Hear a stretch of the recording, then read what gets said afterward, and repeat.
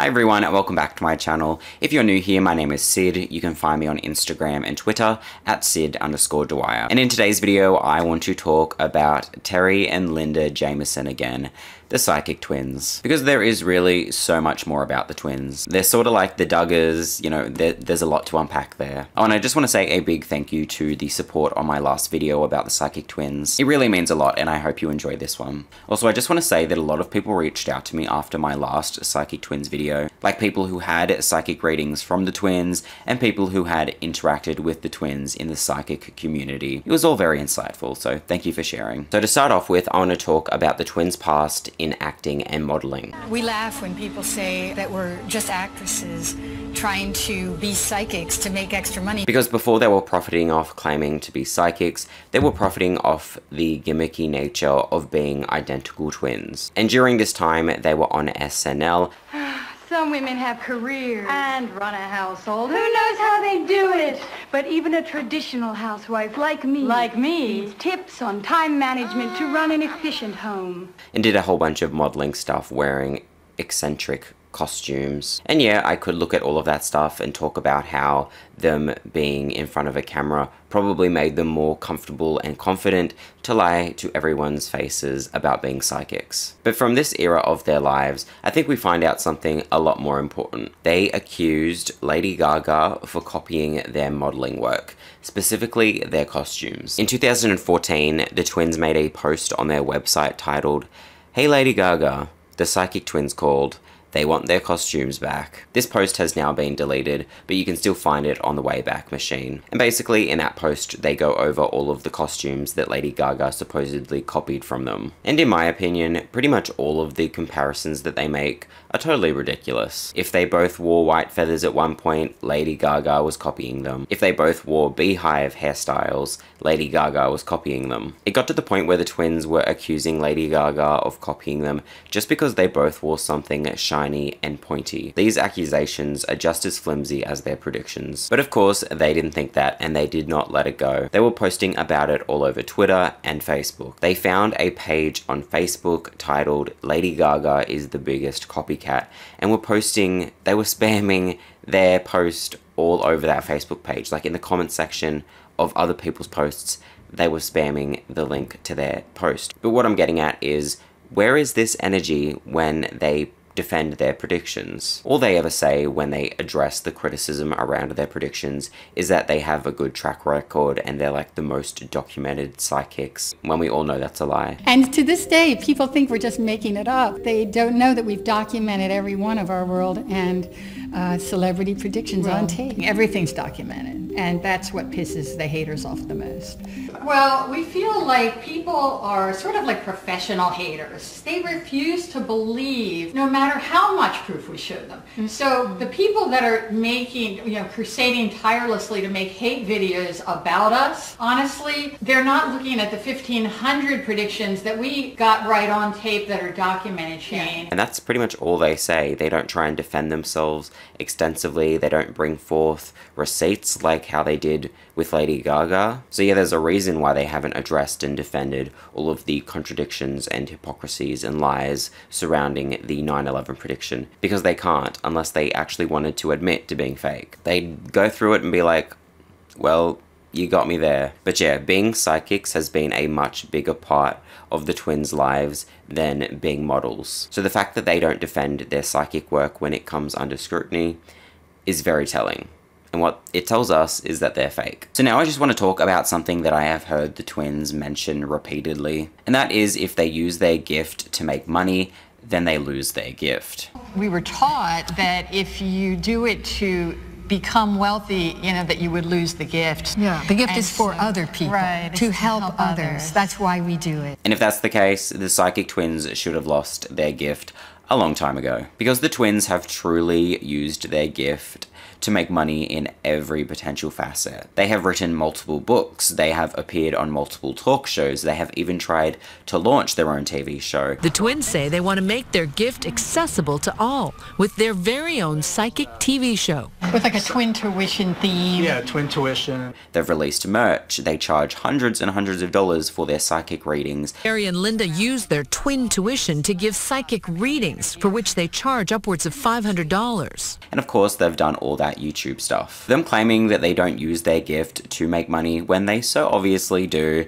just makes them big hypocrites. And yeah, if they truly had a gift to begin with, using their own logic, they would have lost it by now. So now I want to talk about another aspect of the twins that I think is just total bogus, and that is their channeling technique known as automatic writing. And this isn't something that they invented by any means. Automatic writing has been around for ages, and people still use this technique to try and channel stuff to this day. But essentially, when the twins use automatic writing, they use it to tap into the Akashic Records, which is allegedly a band of information that surrounds the earth that holds every thought or thing that has ever happened or will ever happen. And the twins use their automatic writing to tap into this realm of information. And that is where they pull their predictions from. But the thing about the way that they do their automatic writing is that after they've written it, they can barely decipher what they've written. According to them, Linda can read what she wrote, but Terry can't. It's very cryptic, only we can read it, and I can go back and read mine. She can't. Hers is like an earthquake seismograph. And the reason for why they can't understand what they wrote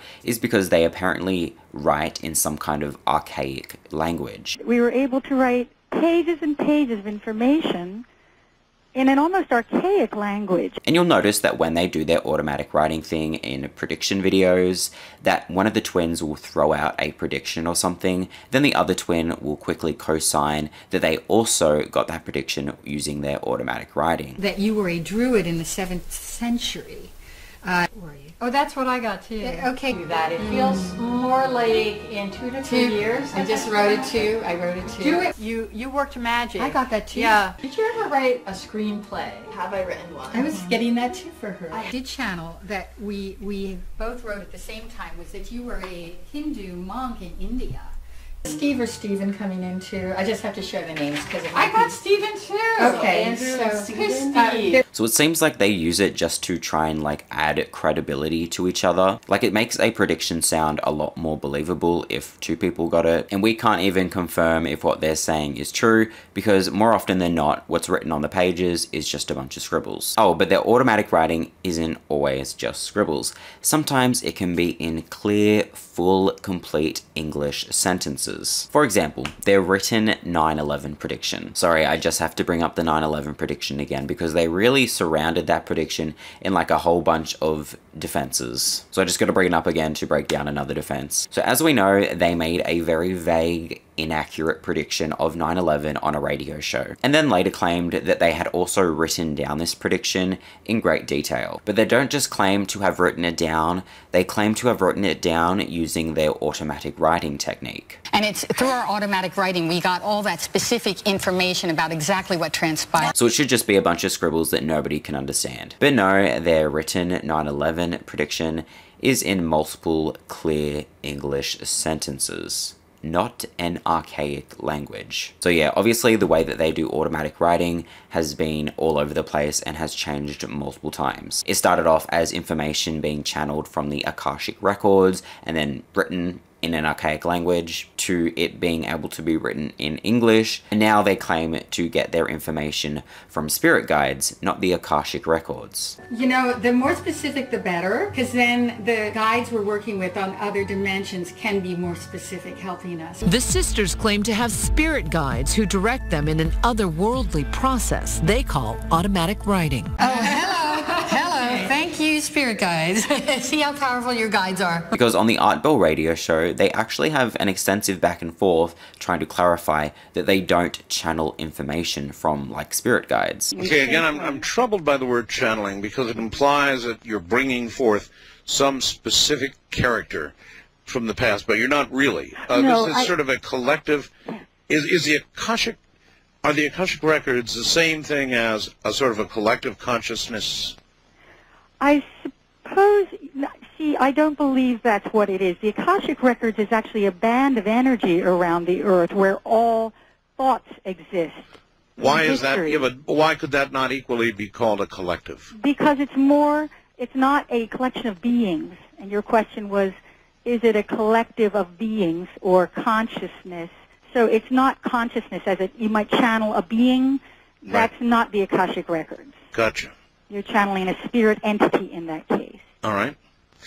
All right. And that's not what you're doing. This is from the Akashic Records. They have just completely changed the way that they do automatic writing over time, making it yet another one of their lies and ways to con people. So the next thing I want to talk about is how they do ghost clearing. Not that it even has anything to do with psychics, but the twins are able to clear ghosts. Before I get into that any further, let me just do a quick recap of all of the things that the twins can do. They can make predictions, they can do mediumship, which connects to the deceased. They can somehow use their bodies as a vessel for the deceased to talk through. They can do automatic writing and ghost clearing. These twins really are just blessed with all of these spiritual abilities. And you know, we're kind of full service psychics. We do it all. And I mean, that's even if you can call automatic writing and ghost clearing spiritual abilities. Sure, mediumship and being a psychic are, I guess, gifts from the universe. But automatic writing and ghost clearing can be learned from tutorials on YouTube. So those are abilities that they learned. Not that we don't already know that the twins are shady, but I think it's necessary to take a look at why they learned these extra skills. And not only do they learn these extra skills, but they do it in such an extra way. They always add their own spin on it. Like when they're ghost clearing, they make it seem more special and advanced than what it actually is. As you can go and then come down, they say start in the east and then move south, then west, then north. But there are different ways of doing it, and so what we're doing is we're going to be just moving it around and down into the corners. And then what you want to do is get as much of the area as you can. We're going to be like anybody could do this. All this is saging a house. And like that would be enough. Like saging is all you have to do. I learned that in a tutorial. But no, they have to add these random hand gestures to it.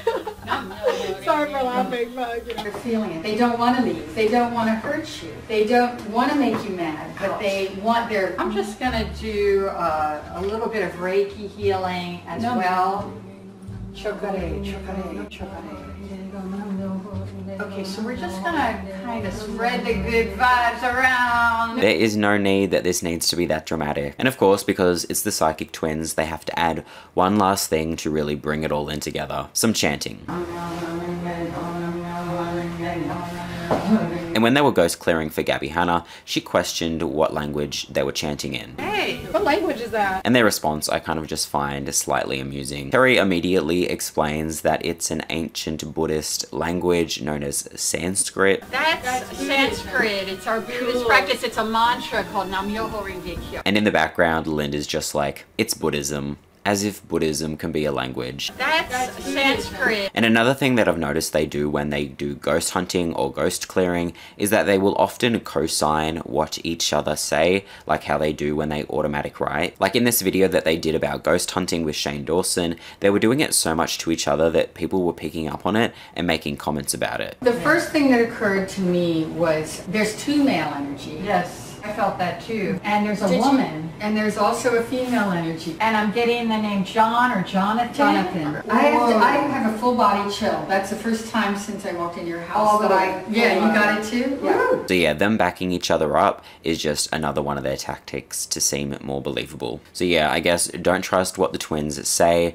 when they clearly just bring a whole bunch of random spiritual things together that they just took from the internet. Like Linda's comment about it's Buddhism just screams like, oh, I'll just throw this thing out there knowing that probably the average viewer won't know much about Buddhism and won't look into it or think about it much further. And they'll be able to get away with these ridiculous shenanigans. Okay, so now on to another one of the psychic twins' big claims, and that is that they are psychic detectives, which means, according to them, they have helped law enforcement crack cases. And I will say that there's not really that much to go into about this, because they do stay fairly tight-lipped about it. They'll usually just casually drop that they're psychic detectives in an interview or something and elaborate no further. But like with most of what they do, some contradictions have appeared, and from that we can glean some logical conclusions for why they claim to be psychic detectives. So firstly, they have claimed to have worked with the police. We've worked as psychic detectives helping police with murder cases, cold cases, missing persons cases.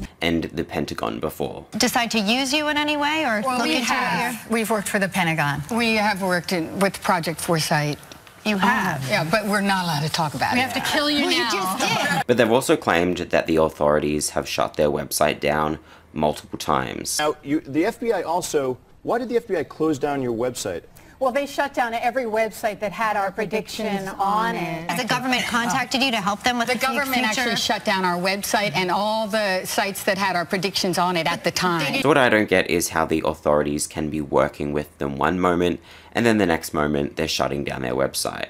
Like, are you working together or not? A common theme with the twins is padding their resume with all sorts of stuff to make them seem more legit. And this is just another case of that. But it seems like they don't know which lie makes them sound better. Both working with the FBI and being shut down by the FBI make them seem more valid. And they clearly can't pick which lie to go with. They're probably like, both make us sound better. Even though they contradict each other, we'll just say both and hope nobody notices. Also, in an interview with Insider, they get into how they are psychic detectives and how they have assisted police. And so Insider puts them through a little bit of a test. So Insider takes the twins to a dock where Olivia Newton-John's boyfriend, Patrick McDermott, went missing. Like, Insider wants answers. They want the twins to crack the case for what happened to Patrick McDermott. And this is what they say. Patrick McDermott disappeared, baffling authorities. We're approached by the police. We don't really approach them. But the Insider has sought the same help from those who say they've assisted police in the past. Linda and Terry Jamison, the psychic twins, could bring a stunning break in the case. There's no dead body here. I don't sense death here. Do the sisters sense there are eerie clues at the dock where Olivia Newton-John's boyfriend was last seen on land? We feel that he may have faked his disappearance. We don't feel he's in the country right now. He went south. We feel that he may be even as far as the Mexico area. The twins say there could be other clues that McDermott may not have acted alone. Yeah, I don't know whether it was a planned ride or a hitchhiking kind of situation, but there was a guy involved with a black pickup truck. Yeah. An older model. Yeah, I think it may have even been premeditated. The psychic twins also believe they have a description of a man McDermott may have sought help from. Dark hair, feels like young, feels like 30s. Was picked to help. I'm seeing 5'8", approximately. Kind of tan skin, brown eyes. Brown eyes. Whether it be the Pentagon, the FBI, the local police, a private investigator, there is nothing that any of those people could do with the information that the twins gave. They say Patrick is in Mexico. What are the authorities just going to search all of Mexico? Obviously not, making that information useless. Nobody could act off the information the twins gave. It is just far too broad. Surely no police officer would accept their help if this is the kind of help that they offer. There is just no way that any sort of law enforcement has seriously worked with the psychic twins before. Okay, so now I want to talk about some things that the twins preface their psychic readings with, or will use if they get a prediction wrong. And the things that I'm going to bring up are essentially their get out clauses. If something that they have predicted turns out to be wrong, they can just be like, don't say I didn't warn you, which in my opinion is a pretty shady thing to do, especially considering that they do intuitive medical predictions. We do medical intuitive work, which is diagnosing illness. Being able to diagnose somebody with a medical condition using their psychic abilities is a pretty big thing to do. And if you saw my last video on the psychic twins,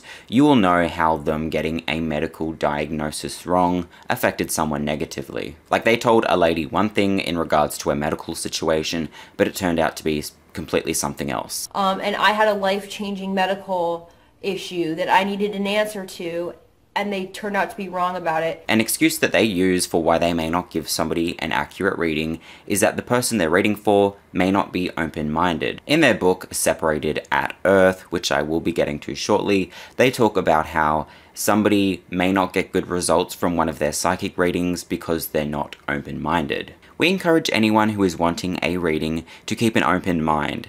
People who are skeptical or fearful about getting a psychic reading tend to suck all the air out of the room like a black hole, making information more difficult to receive. But the lady who they gave an inaccurate medical diagnosis was perfectly open-minded. She talked how she was a fan of the twins at first. Okay, so to start out with, I just want to say that when I got a reading with the twins, I'm a huge fan. I bought and read both of their books. died too young in psychic intelligence. She was as open-minded as you could get. So there's no reason why the twins couldn't have given her an accurate reading. You know, telling somebody that they're going to meet the love of their life in 2 years and it not happening is one thing, but telling somebody that they have an illness is a whole new extreme. For one, that could cause somebody to go through a lot of emotional stress thinking that they have an illness based on what the twins tell them. And who knows how much money someone may waste on doctor's appointments trying to find out more about something that the twins tell them that they have. So maybe instead of making excuses for why a reading may not be accurate, maybe just don't do it in the first place, especially when it comes to medical stuff. But yeah, the twins are full of excuses.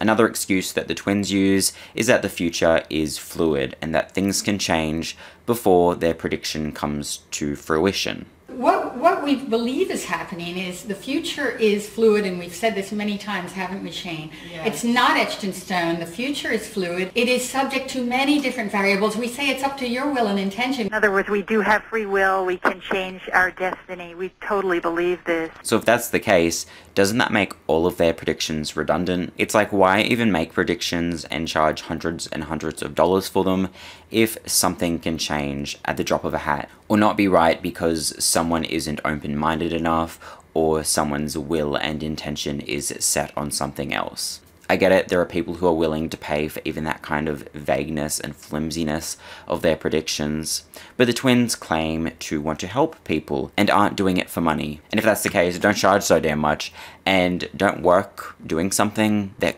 has so many variables involved that could cause someone a lot of distress. Like, if they were doing some good, honest work, they wouldn't need this many get-out clauses. Anyways, now I want to talk about one of the books that the twins have published. I found their book Separated at Earth on eBay secondhand for $15, so I thought that because I'm not supporting the twins directly, that I'd buy it and talk about it in this video. And it is a memoir, so they talk about their life prior to their psychic abilities. They talk about them developing their abilities, and they give some interesting insights about their lives as psychics. And that's basically what I want to go over the most, because they give away some pretty telling information. So yeah, I'm not going to go through and critique how this book is written by any means. I'm just going to go through and share with you all the tea that I found. So yeah, this is the book, and as you can see, I have bookmarked a few pages in here, and I'm just going to share what I found. One thing that stood out to me is that they created a performing arts company called Pop Theatrics, and that was pretty successful, and it ran for over a decade. So I thought that was interesting. And on this page, when they list off a whole bunch of things they've done, they say improvisational comedy became our forte. So the twins know how to improvise, which fits perfectly into being a psychic, because you have to constantly make things up. And then later in the book, they talk more about their psychic stuff, and they mention the kind of clients that they usually get. We have found that many people who seek readings from us have a dream of fame and fortune. And I think that's interesting that they would mention that, because that's kind of admitting that they know what to expect when they're doing a reading, which puts them at an advantage. If they know that their average client wants fame and fortune, they can work off that and really just manipulate the situation better if they think they know what their client wants. Anyways, all I have written on this post-it note is fake story, because throughout this book there are just so many stories that are so obviously fake. Like on this page, being the psychic twins is like living in a constant reality TV show. Every interaction has the potential to become performance art. And they talk about bumping into some person at the grocery store and how they just start shooting off information about this person. Like, you have exactly this many kids and your sister has exactly that many kids, and the crockery that you came here for is just around the corner. Like, I'm sure that is how they wish their psychic readings went, but what we've gotten from the twins in real life is just nothing like that. They are never that accurate. And stories like that with insane amounts of accuracy are just scattered around the book. Like, their 9/11 prediction wasn't even as accurate and detailed as that. They're definitely not fooling us with those stories. And then they talk about how they went on a TV show called The Other Side, and that TV show focuses on metaphysical stuff like UFOs and ghosts and psychics, of course. And they talk about their experience going on that show and how they bump into another fellow psychic, Sylvia Brown. If you don't know who Sylvia Brown is, she is a psychic allegedly, she has had some very big psychic blunders on TV. She is a big fake, and at this point, everybody knows it. I lost my boyfriend tragically a few years ago. They never found him. And I've had such a hard time since, every day. The reason why you didn't find him is because he's in water. And find him in water, it's like the girl that's missing in Aruba. You can't find somebody. Well, it was September 11th. There was no, he was a fireman, but... But it's no surprise that in this book, the twins give validity to Sylvia Browne. Terry was developing a throbbing migraine headache. Psychic Sylvia Browne bustled into the room with her husband. "Who's got the migraine?" she exclaimed. We laughed and Terry owned up that the headache was hers. So yeah, just a couple of fake psychics approving another fake psychic. And in this part of the book, they kind of call out other psychics for having vague predictions, which is of course pretty ironic. We hold ourselves to a high degree of integrity. And at first we felt we needed to know everything like a sentient computer. We later learned that no psychic could possibly do this, and that other psychics are very vague in their information. We have been told we are much more detailed and more accurate than other psychics. Oh really? So yeah, it kind of seems like they know that their predictions and readings aren't super detailed, but they're just like, well, we're more accurate and less vague than other psychics, so that justifies us charging $500 for a reading. But yeah, that's pretty much everything that I wanted to go through from this book, and I've actually made an exclusive video available on my Patreon of me debunking some of the Psychic Twins predictions. So if you want to sign up to my Patreon to see that, the link is in the description box below. Anyways, thank you so much for watching. Don't forget to drink water, be nice to animals, let's take a moment of silence for everyone who has to deal with Karens, and I'll see you in my next video.